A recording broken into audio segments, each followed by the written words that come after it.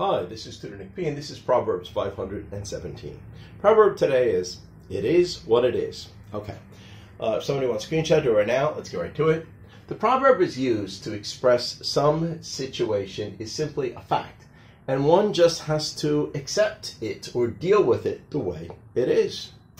It is similar to the phrase, that's life, or one wishes it could be better, but it is just the way it is. Okay, let's continue.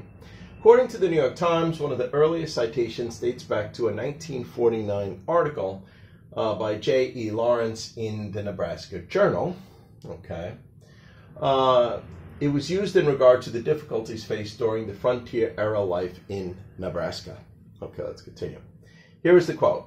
New land is harsh and vigorous and sturdy. It scorns evidence of weakness. There is nothing of sham or hypocrisy in it.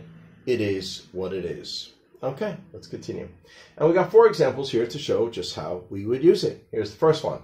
We tried our best. We came close, but we still lost. We were not good enough to defeat them. It is what it is. Okay, number 2. The nature of a pit bull is sometimes to attack their masters. It is what it is. Good. Number 3. The market crashed and wiped out his savings. It is unfair, but it is what it is. At this point, it cannot be changed. Number 4, there is no way this should be allowed. But the sport is not doing anything to stop it. It is what it is. Okay, anyway, I hope you got it. I hope it was clear. I hope it was very informative. Thank you for your time. Bye-bye.